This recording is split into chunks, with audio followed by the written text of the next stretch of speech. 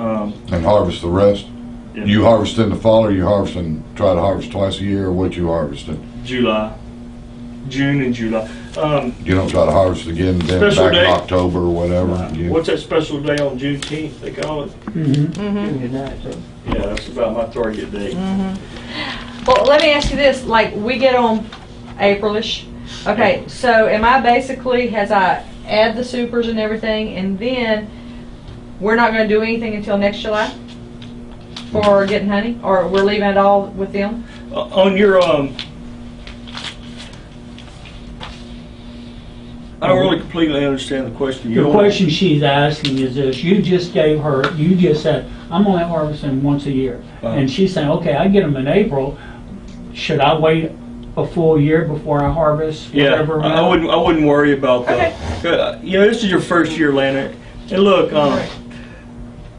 if you have any, you know, I'm really busy. But, you know, you can call me and ask me, you know, talk to me, and I'll answer your questions and kind of guide you along. Because you're in Orange, and I got a lot of a lot of bees in Orange County. Okay, great. You know, I just don't want Mr. Adams thinking that I was talking to his wife. Or, Well, let me ask you something. It's probably a question you're going to have too later on. If, of course, I'm some distance from y'all, but we were talking about the extractors. You know, once you get those frames out of there, you got to get the honey out to frames. And some of that equipment can get quite pricey depending on the size you get. Can y'all like join together and everybody go in and get an extractor, or can they bring you frames and you extract their honey for them, or how would all that work when it comes time for the harvest here? Well, if you go through your catalog, you can get like what you call a little heating knife. It heats up the electric plug, and then you cut. Pretty much just shaving the cappings off. See the capping? You just do the cappings. Or some people with the honey, they'll cut it all out and mash it out. But you have a little thing that spins around. Yeah. You know, and those are 50. Yes, future.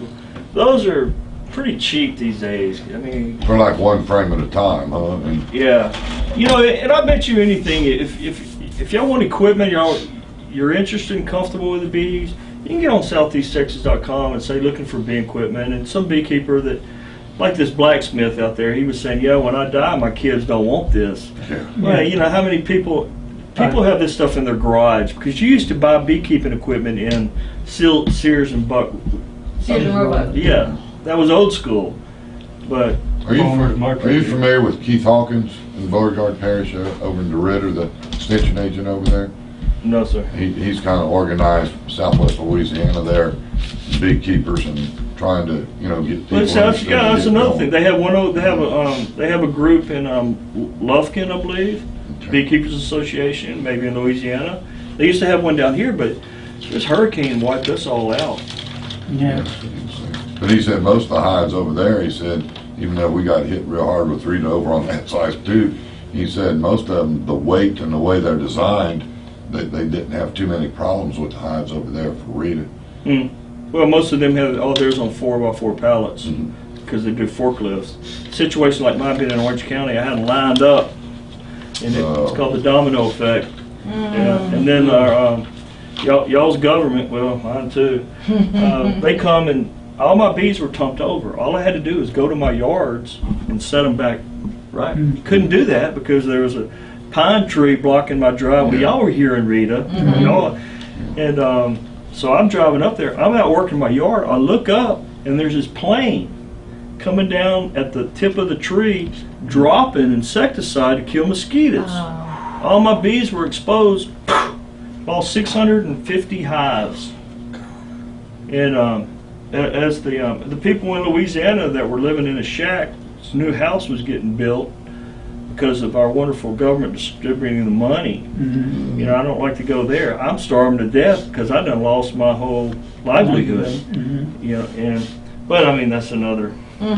Now another thing too, painting.